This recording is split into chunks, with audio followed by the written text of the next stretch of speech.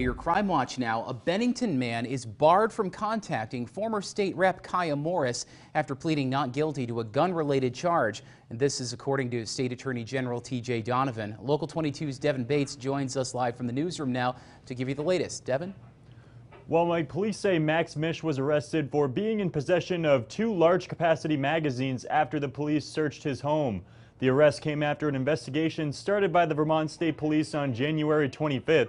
A Bennington County judge released Mish on conditions, including no contact with Morris and others, and he must turn over all weapons to police. Last summer, Bennington Democrat Kaya Morris announced she would not seek re-election, citing a dangerous online environment.